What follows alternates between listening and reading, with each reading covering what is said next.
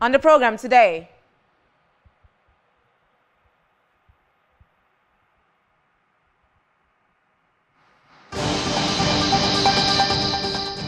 International Monetary Fund raises World Economic Outlook for the first time in a year.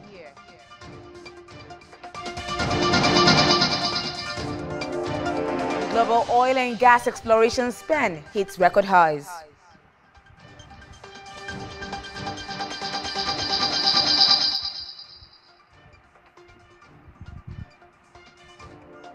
In Ghana and Trademark Africa signed pact to enhance trade infrastructure in the country.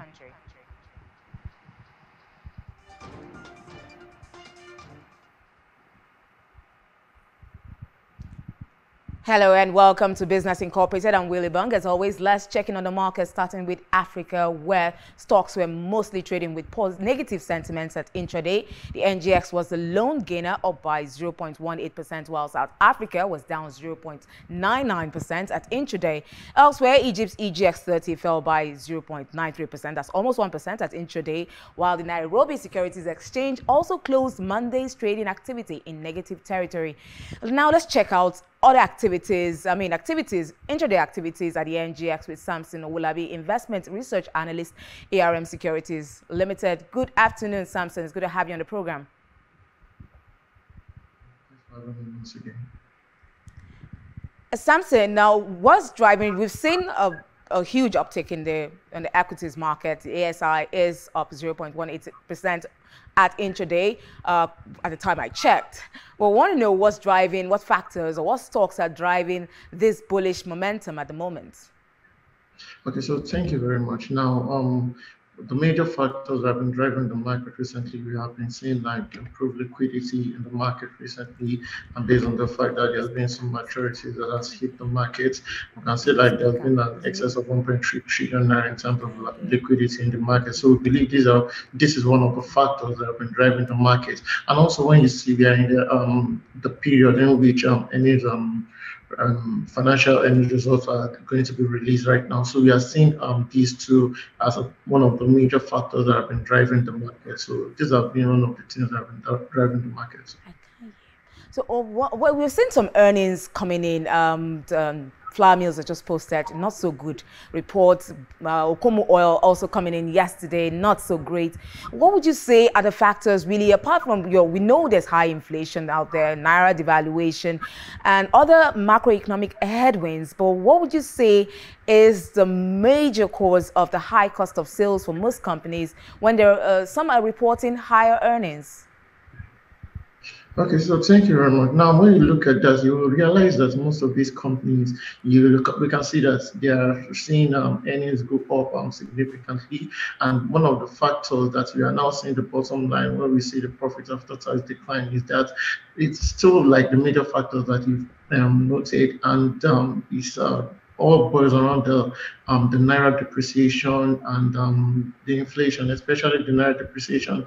You see that most FMCG companies right now, they have this kind of let's say this kind of a disadvantage when it comes to like the FX let's say the FX scarcity problems that they have been having. So all these things have been driving their OPEX up, and we see that a lot of things when you look at even staff salaries and all those things too, they have been part of the major factors that have been driving costs up, which has been the major reason why we have been seeing decrease in the profits after tax, even though we have been seeing high earnings. And also when you look at it, finance cost also has also been a major issue when you look at how yields trended upward, leading to increase in making borrowing costs to be more expensive and higher. So these are the factors that have really been affecting the earnings of most companies.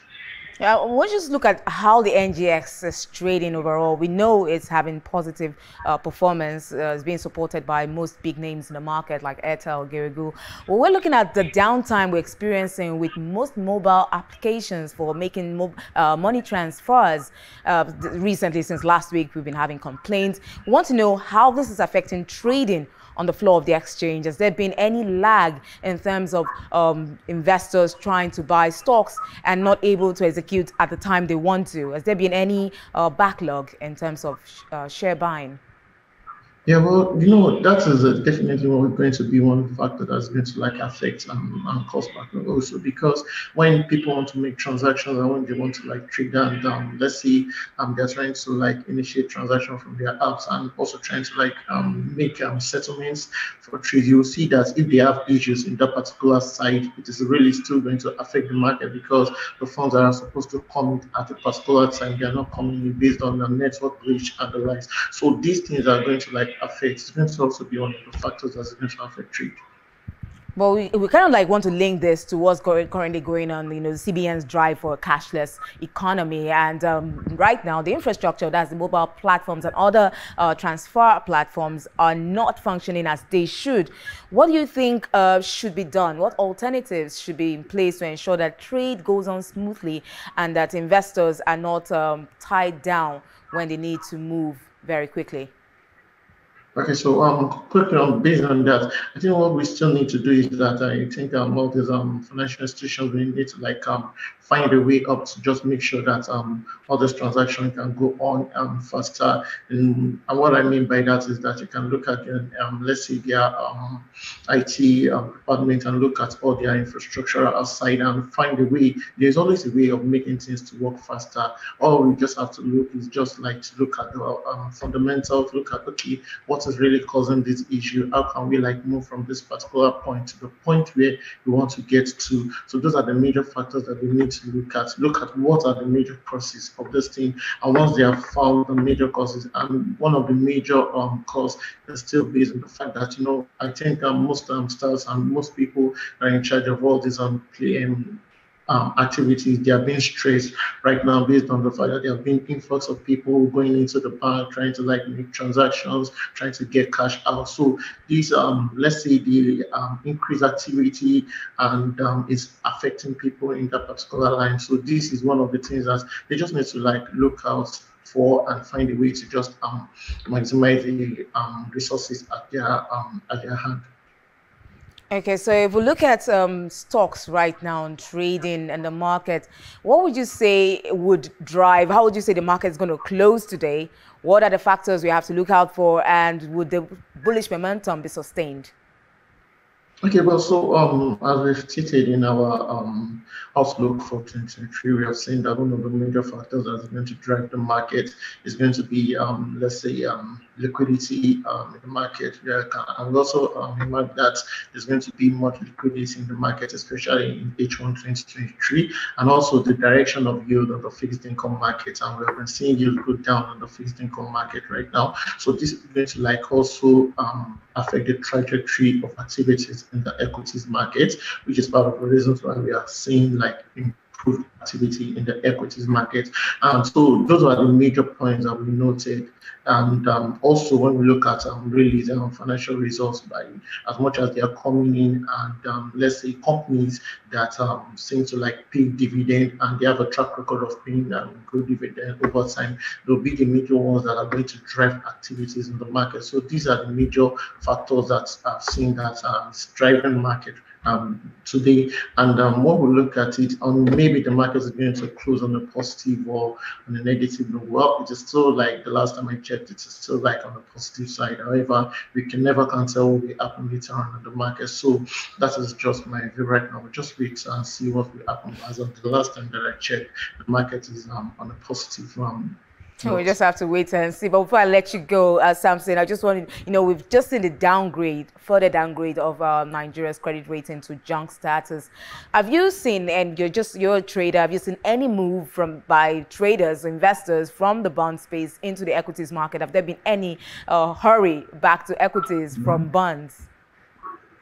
Okay, well, the concerning the recent downgrade, what I know is that it's going to like affect the let's say the Eurobond space more than the local Nigerian debt markets. It's going to affect the dollar debt market space more than the Nigerian debt market. So that is one thing.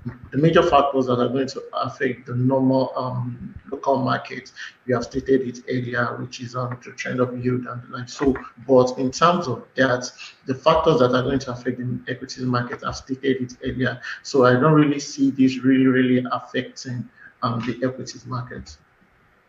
Thank you so much, Samson Owulabi, investment research analyst, ARM Securities, for sharing your insights on the program at Intraday activities on the NGX. Thank you so much. Yeah, thank you very much. Nice. Now over to the Middle East, where sentiments were mostly negative. Also at intraday, Abu Dhabi index was trading down 0.46%, while the Dubai index was up marginally by 0.01%. Now still within the region, we saw Saudi Arabia down 0.32%. Qatari index also down 1.72%. Now we flip over to other markets. Now in Asia, we see Asia Pacific shares trading mostly down on Tuesday as investors digested a range of economic data and a potential interest rate hike from the Federal Reserve.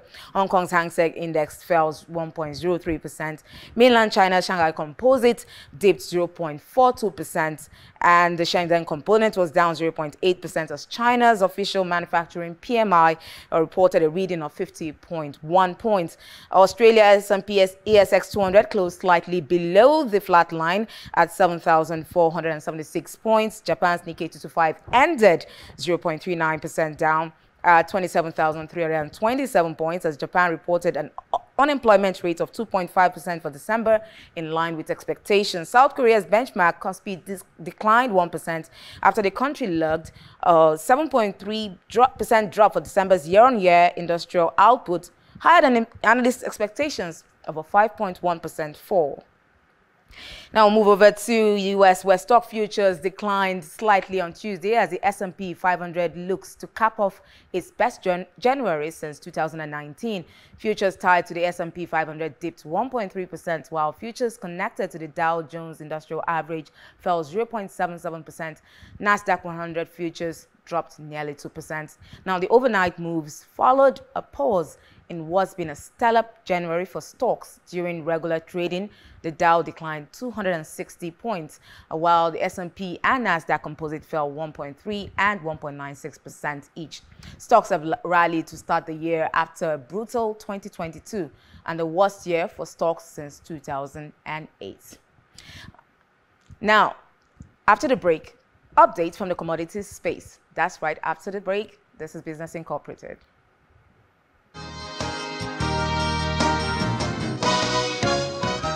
Welcome back. Now we're going to be talking eggs. Eggs are largely consumed globally as they can be either boiled or fried. Also, it's used for baking and serves as an important ingredient for confectioneries like ice cream. However, in Nigeria, the price of a crate of eggs have increased by 60% to 2,300 naira from 1,400 naira in 2022, whereas food inflation is currently at 23.75%. Daniela Omubo Dede, research analyst, financial derivatives company, joins me to discuss the reason behind this hike and the impact on consumption. Good afternoon, Daniela. It's good to have you on the program. Good afternoon. Thank you for having me. Now, Daniela, apart from the rise in the price of inputs, such as feeds for chickens that are necessary to produce the eggs, what else is responsible for continued rise in the price of eggs, and is this likely to be sustained? Yes, it is true that the price of eggs have soared in the past year. In 2022, a crate of eggs, that's 30 eggs, cost about 1,400 naira. But now that sells for about 2,300 naira, and that's a 60% price increase, whereas we have a food inflation rate of 23%. The major reason for this price hike is the rise in the price of livestock feeds. Now, aside this, we also have the increased demand for eggs. The demand for eggs is higher than its supply, as it is the cheapest source of protein and a very unique source of protein. Now, the major constitute of the poultry industry's cost is livestock feeds. So poultry farmers have no other choice than to pass on these high cost of feeds to their consumers in the form of high prices. There's also the insecurity, lack of access to these poultry farms, lack of credits available to poultry farmers, and the forex scarcity, as some of the grains needed for producing feeds are imported. The rise in the price of eggs is likely to be sustained. We might see a situation whereby in the coming months, a crate of eggs may sell for over 2,500. Right now, a single egg costs about 100 naira in some places, about 100 naira in some places. This rise in price of eggs is likely to be sustained, and it's very glaring. So now some people are even looking towards raising their own chickens themselves to lay the eggs for them for their own consumption. So I think I have to turn to raising my own chickens now, Daniela. Now, you mentioned the lack of credit facility to poultry farmers, these smallholder farmers. If this continues, what is stopping them from getting this credit in the first instance? And if this continues, what is the viability of egg production in Nigeria? So currently, Nigeria is the largest producers of eggs and has the second largest chicken population in Africa. But the Nigerian poultry industry is bedeviled with a lot of challenges. Aside the rising costs of livestock feeds, like I said, there's also forex scarcity. A lot of money goes into veterinary medicine for these birds. For example, they have to be vaccinated. They have to buy medicines for the birds because diseases like bird flus spread fast among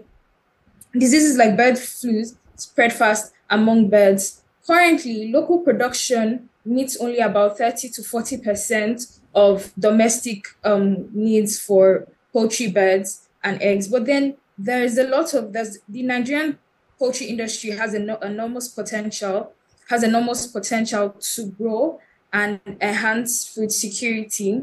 But the current problem is that majority of our poultry production is done on a subsistence basis rather than a commercial basis. So government intervention is required, maybe through the provision of grants, availability of loan facilities, availability of flexible credit facilities as well. All of these will go a long way in promoting the commercial production of poultry and egg to meet up with our domestic consumption. So you said something about egg being one of the cheapest and a unique source of protein. Well, we say that the consumption of egg has become controversial. You know, this is because of the high cholesterol level it has, and for both the egg yolk and the whites, because they are considered to have these high cholesterol levels. So there are health concerns here, Daniela. Are they real or imagined? What do you think this poses for prospects of egg consumption in the country? So yes, it is true that eggs do contain a high level of cholesterol and fat. 60% of the calories in eggs are saturated fat. But then some studies have shown that then the cholesterol in eggs are not enough to raise our level of cholesterol. Some other studies have shown that increased consumption of eggs will increase our risk of heart diseases, diabetes, and even some form of cancers. But then let's not forget that eggs are very unique. The demand for eggs is inelastic. Eggs don't really have any substitute. If you don't want to eat, for example, if you don't want to eat chicken, you can have turkey. If you don't want to have tea, you can have coffee. But eggs are eggs. If you don't want to eat eggs, then you have nothing. So people are still going to buy eggs. People are still going to demand for eggs. So amidst this rise in health concerns, the demand and consumption for eggs is still going to be on the rise. At the end of the day, too much of everything is not good. Thanks so much, Daniela Umubo Dede. Eggs are eggs, as you say. Thank you for sharing your thoughts. So, research analyst, financial derivatives company, for sharing your thoughts on the program. Thank you. Now move on to other stories where the International Monetary Fund has raised its global economic growth outlook for the first time in a year, with resilient U.S. spending and China's reopening buttressing demand against risk. According to a newly released update to its World Economic Outlook report, global growth is projected to fall from an estimated 3.4% in 2022 to 2.9% in 2023, then rise to 3.1% in 2024. Global inflation is expected to fall from 8.8% in 2022 to 6.6% in 2023, and then 4.3% in 2024. Now, still above pre-pandemic levels of about 3.5%. For emerging markets and developing economies, growth is projected to rise modestly from 3.9% in 2022 to 4% in 2023, while growth for advanced economies is expected to decline sharply from 2.7% in 2022 to 1.2% in 2023. Now, new data by advisory firm Wood Mackenzie, Woodmac, has shown that 2022 was the strongest year in more than a decade for global oil and gas exploration. This was led by major discoveries in Namibia, Brazil, and Algeria. Woodmac reports that the sector created at least $33 billion and achieved full-cycle returns of 22% at Brent crude benchmark price of $60 per barrel. Now, Ghana secured funding and technical support to improve the country's international trade infrastructure and boost business competitiveness under the African Continental Free Trade Area AfCFTA. The support will enable the Ministry of Trade and Industry, MOTI, to develop trading infrastructure across the various borders in the country. MOTI has signed an agreement with Trademark Africa, a trade facilitation firm, to start enhancing the performance of the Abidjan-Lagos corridor to support intra-African trade. And the signing ceremony also served as the official launch of the operations of Trademark Africa in Ghana. And that's it on Business Incorporated. Thanks for watching. I'm Willie Bong. See you tomorrow.